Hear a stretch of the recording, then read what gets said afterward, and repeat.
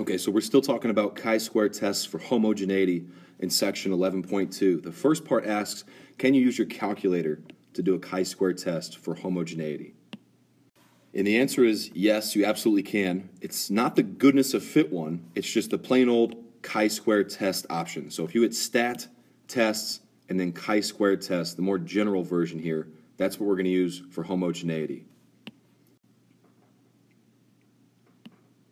So on my calculator here, if I go to stat, over to tests, there's two chi-square options. There's either chi-square test, which that's the one that we want, or chi-square goodness of fit test.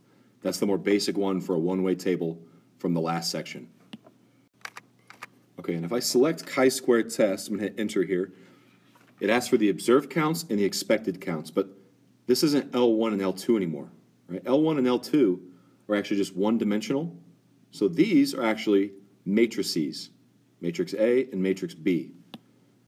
So since we're dealing with two-way tables now, we got to store our observed counts and our expected counts in a matrix.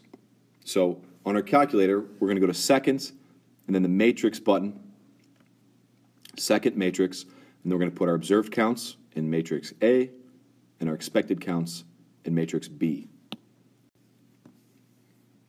And we'll do that with the example here in just a moment. So when it gets down to the do step, what do we actually need, right?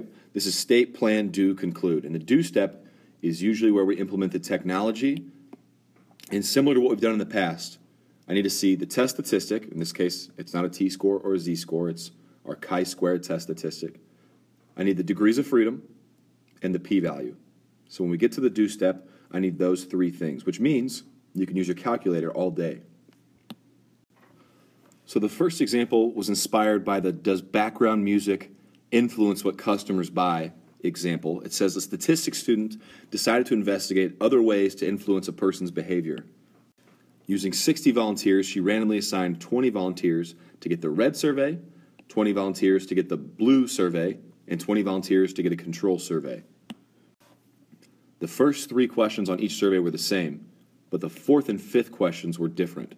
For example, the fourth question on the red survey was, when you think of the color red, what do you think about? On the blue survey, the question replaced red with blue. On the control survey, the questions were not about color. As a reward, the student let each volunteer choose a chocolate candy in a red wrapper or a chocolate candy in a blue wrapper. Here are the results. So we can organize the results in a two-way table. Looks like 20 total people were assigned to the red survey, 20 assigned to the blue, 20 assigned to the control, and then after the survey, like the people that did the red survey, 13 chose a red candy, 7 chose a blue candy. For the blue survey, only 5 chose a red candy, 15 chose a blue candy. In the control, it was 8 and 12 for red to blue. So the question then is, do these data actually provide convincing evidence at the alpha equals 0.05 level that the true distributions of color choice are different for the three types of surveys? I mean, just by glancing at the numbers, they look somewhat different, but is that statistically significant, right? Can we prove that statistically? So if it asks for us to provide convincing evidence, that's our cue to do a significance test. So let's go ahead and start with the state step. So, as always, we want to test two hypotheses, our null hypothesis and our alternative hypothesis. Remember, the null always says that things are the same. There's no difference. Then the alternative tries to suggest some sort of difference. So in context, for the null we can say there's no difference in the true distributions of color choices for people who get the red or the blue or the control survey. So that's the null. There's no difference in the true distributions. And the alternative just says there is a difference. And I just put the quote marks again because I don't want to write that all out. If this were the AP exam, of course I would, but for now, you get the picture. The alternative just says there actually is a difference between these three somewhere. And we're actually given the alpha level here. I feel like that's a rare occurrence, but alpha 0.05 is what we're going to use.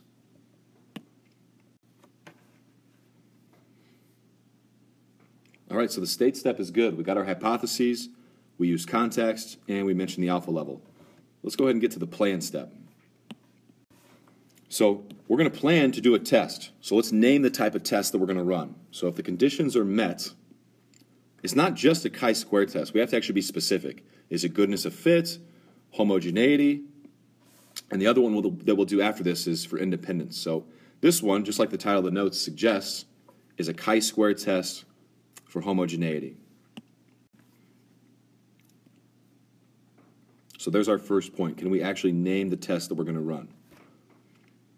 And then the next 3 points for this problem, let's meet all 3 conditions. So the randomness condition should be good because it said in the problem that the 3 treatments were randomly assigned to subjects.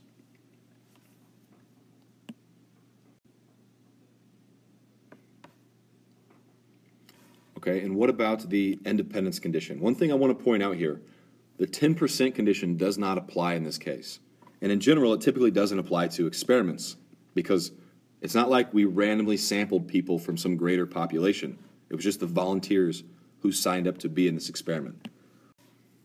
So since we didn't get a random sample of people to be in the experiment, right, we just had people sign up and then we assigned them to treatments, the 10% condition doesn't apply. But we can still make a note and say, well, as far as independence is concerned, in an experiment like this, the responses of the participants should be independent of each other.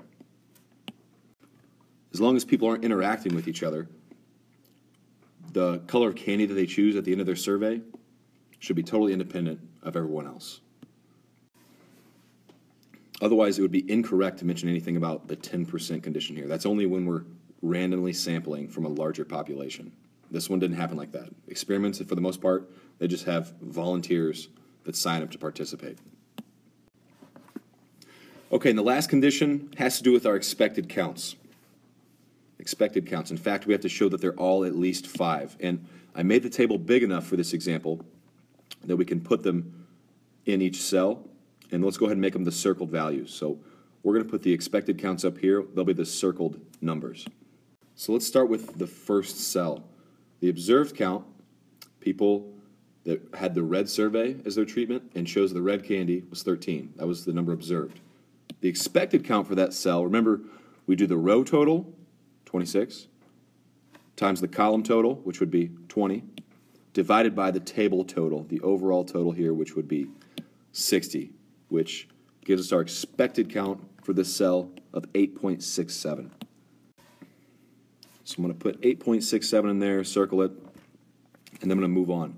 The one below that, use the same method, 11.33 for this guy, for this cell, and then you should start to notice a pattern. So the next one up top here, 8.67, because the row total and the column total should be the same as they were for that cell. And then 11.33, 8.67, 11.3. So we've got all of our expected counts, and we just need to make a note saying, hey, look in the table above. There's our expected counts. Oh, and by the way, they're all at least 5. So that condition is met. Check mark. Okay, so the plan step's good. We named the test that we're going to run. We met all 3 conditions. Now let's go to the do step. So we mentioned this at the beginning of the notes. For the do step, we just need to see what's the test statistic, the degrees of freedom used for that chi-square value, the test statistic, and the p-value. So we're going to take a crack at this technology thing. We're going to try this calculator command out. So we can say using technology, the command chi-square test is actually going to give us all 3 of these things. And again, here's the chi-square test command. I just need to go to matrix A and put my observed counts, and then matrix B to put my expected counts. So how do we get to these matrices is the question. Well, like I said, if you hit second and then the X to the -1 button right there, you see in blue it says matrix. That's what we're going to go to. So there's all of the matrices. You go second, and then it's X to the -1. That's the matrix option. And then we're going to need to edit these matrices. So let's go over to edit. And then once you go over to edit, hit enter. We're going to edit matrix A. So right now it's a 1 by 1 matrix, which means it's just one cell. And so this goes rows by columns. And if you look at the two-way table, it's 2 rows by 3 columns. So it's a 2 by 3 matrix.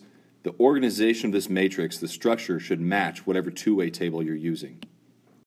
Okay, and we said matrix A was going to be the observed counts. So let's start with 13 is the first one. And then we've got 5, and then 8, 7, 15, and 12.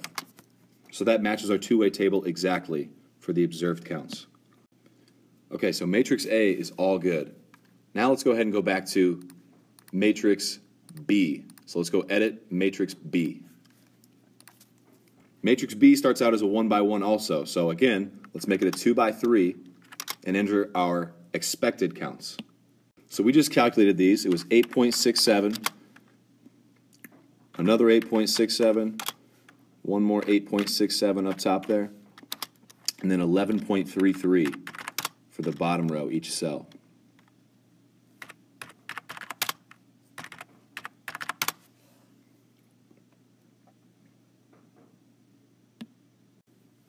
All right, so matrix B is all good. Those are our expected counts. Now I'm just going to go quit, get back to my home screen. So second quit, or second mode, back to the home screen. And let's go get that stat test option again. So we're going to go stat, test, and then chi-square test. Not the GOF one. That was last section. So it's just chi-square test. Okay, so now once I select chi-square test, it's going to say observed in matrix A, expected in matrix B. Check, check. We already did both of those things. So let's go ahead and calculate. And there it is. Beautiful. Chi-square, the test statistic, 6.65. The p-value, 0.0359. And degrees of freedom, 2. So we've got our test statistic. Chi-square is 6.65, which uses 2 degrees of freedom. And our p-value is 0.0359.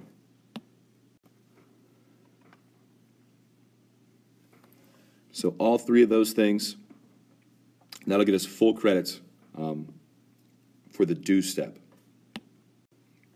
Lastly, we just need to conclude.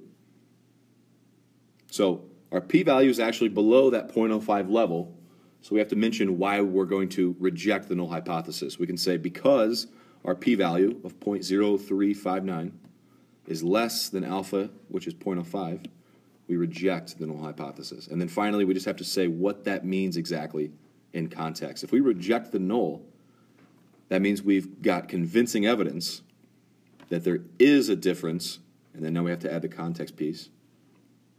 There is a difference in the true distributions of color for people who get the red, the blue, or the control survey.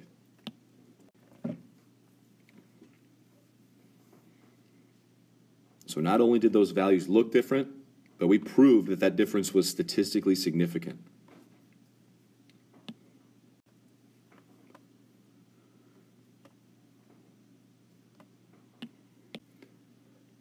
Okay, so we're done with that part of the notes. The next part here says, how do you conduct a follow-up analysis for a test of homogeneity? Well, the idea is actually the same as the follow-up analysis for a goodness of fit test. You just want to describe what category or what cell ended up being the biggest contributor to that chi-square test statistic. And also, like, how did it contribute? Was the value above or below the expected count? Keep in mind, you only have to do this when you're specifically asked to. So how we just did a significance test, we would have stopped at the conclude part. We wouldn't give a follow-up analysis unless we were specifically asked to do so. So let's talk about the chi-square test statistic. In the last example that we just did, it was 6.65. So our calculator actually went through and did this for us, but our calculator did the observed minus the expected, squared it, divided by the expected. It went through and did that for each one of those values, for each cell on that table. And that's where it got the 6.65 from. So in a follow-up analysis, we want to know what the largest contributor was. In this case, it's actually the very first one, the 13. But how the heck are you ever going to know that if you don't actually go through and calculate each one by hand? That's a great question. So I got a little bit lazy and I put ... Who's to say that there wasn't a bigger one in there somewhere? And unfortunately, here's the results of our test in our calculator. The calculator isn't willing to share that knowledge at the moment either. It's not going to tell you right away what the biggest contributor was. Although it did do that for the goodness of fit test, but unfortunately it doesn't do that here. So if you want to calculate each one by hand, feel free. I'm going to show you a method to let your calculator do that as well, using your lists, L1, L2, and then L3. So I'm going to edit those lists by going to Stat, and then hitting Edit. And then in L1, if you would go ahead and just throw in the observed counts from the two-way table, 13, 5, 8, and so on, and then their corresponding expected counts in L2. So the 8.67 for the first three, and then 11.33 for the last three. And so we want to know how much each one of these contributes to that chi-square test statistic. So we're actually going to go up to L3 here, highlight L3, and we're going to tell L3 to do the observed minus the expected squared. So I'm going to do parentheses, L1, the observed, minus L2, the expected, and square that difference, and then divide that by the expected, which is L2. So that's exactly what that chi-square formula was. Observed minus expected, square the difference, divide by expected. Let's go ahead and enter. And you'll notice I got some weird decimals here. Actually, if you sum these up, that's where your calculator gets that 6.65 number from. Well, now it's obvious to us which one the biggest difference came from, and that's the 2.1625. That's bigger than any of these numbers. So we can say, oh, the 13, that observed value, contributed the most to our chi-square.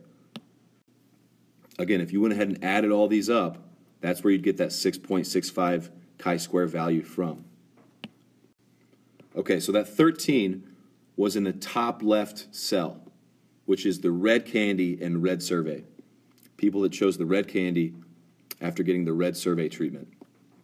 That actually contributed the most to our chi-square test statistic, which was 6.65. And why was that? Well, the observed counts was 4.33 candies more than the expected count.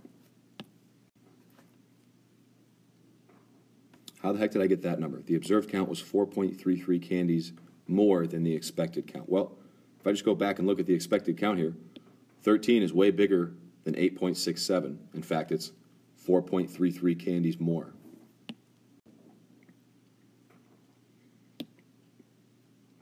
Which actually contributed 2.163 to our chi-square test statistic.